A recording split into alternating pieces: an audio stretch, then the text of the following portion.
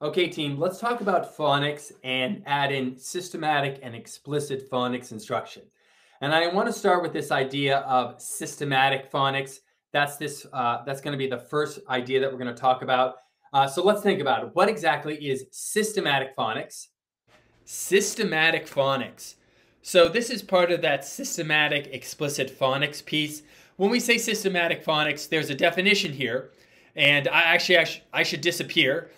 Let me disappear real quick so you can read it to yourself. Take a moment now, read this to yourself.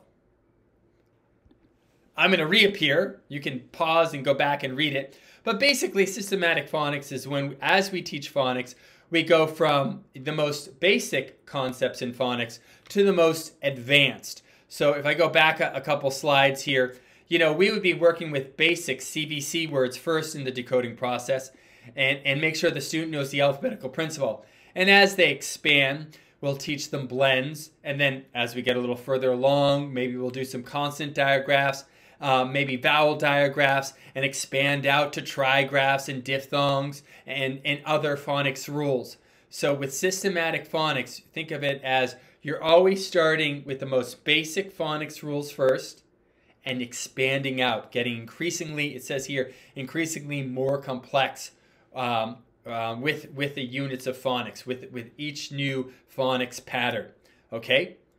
Here's a picture with systematic phonics here. It starts with the basic stuff, so we have consonants and short vowels, and then it gets a little harder. So this is an example of systematic phonics, where we go from beginning to advance in that progression. Okay. So now we know what systematic phonics is.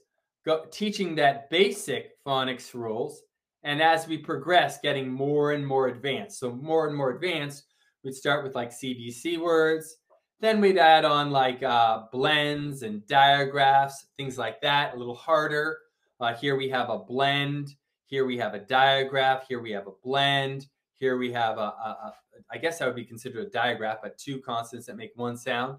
Then we get a little harder. Harder still would be like diphthongs and vowel digraphs, a little harder. So these are all going to be part of that progression.